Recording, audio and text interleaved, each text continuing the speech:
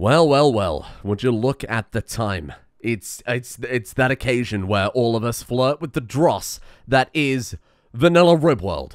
Because of course the new DLC was just announced, Rimworld Biotech. Can you taste that in the air? That tastes to me like, oh, vindication.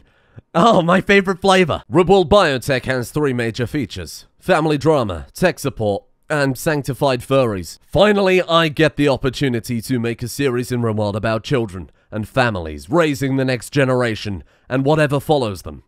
And then following that will be a slew of YouTubers doing exactly the same idea. In this section of the video, I will break down the many new features of Rimworld.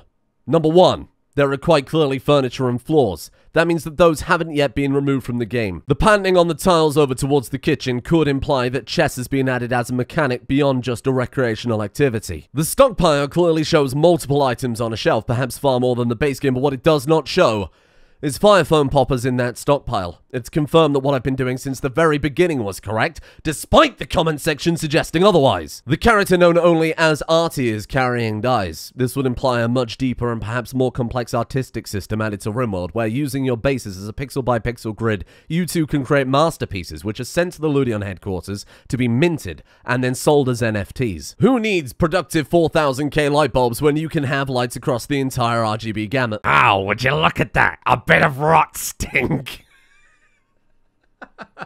I don't know what that is, but that sounds incredible. By placing people into your volcano coffin, tentacles will erupt from a jetpack. Bravo! Bravo. Round of applause, please. That man has painted a mechanoid. Rimworld, a machine for pigs. Where else would you go for esoteric representations of the modern-day meat market? Finally, chocolate shelf. Finally, Rocket Man burning out his fuse out here alone. Yeah, it looks good. That's it. Make up your own mind. Why do you need me to tell you what to think? It's a good-looking DLC for a game that I'm obviously going to buy and play. That's all that needs to be said. Thank you for watching.